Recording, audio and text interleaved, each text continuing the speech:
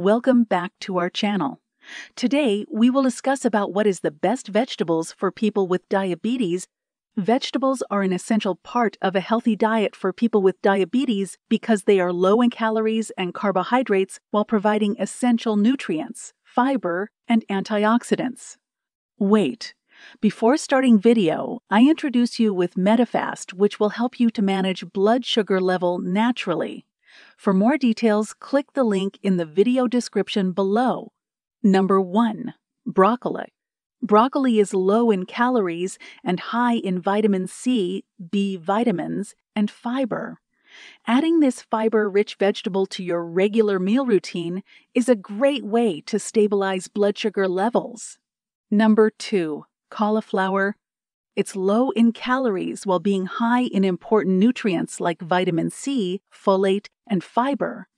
This fiber keeps our digestive system moving and can help improve blood sugar levels. Number 3. Asparagus.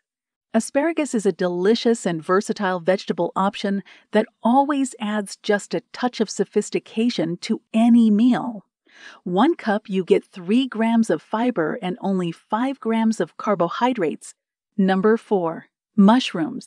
Mushrooms are low in carbs and calories and can add a lot of flavor and texture to meals. Number 5. Cabbage.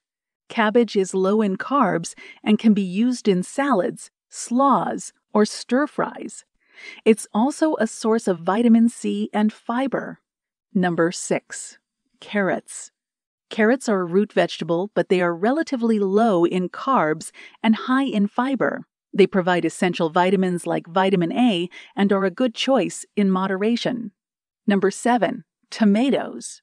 Tomatoes are rich in vitamins, minerals, and antioxidants. They are low in carbs and can be used in salads, sauces, and as a base for various dishes. Are you ready to manage low blood sugar level at home naturally? Click link in the video description below. If you found this review helpful, please keep this video in thumbs up, share, comment, and subscribe my channel.